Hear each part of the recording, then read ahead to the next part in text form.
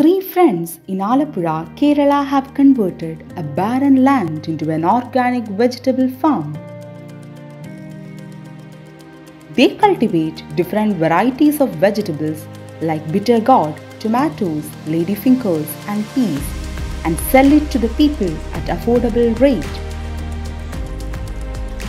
Suresh Kumar, K Sujith and Rojeesh P Xavier decided to start farming, worried over the rise in use of pesticides and chemicals in vegetable farming.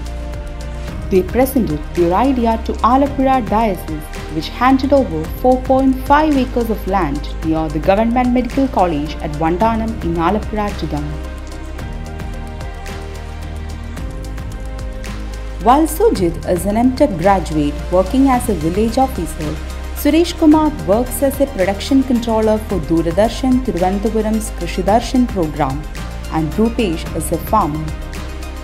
The friends now hope to convert more unused land into organic farms.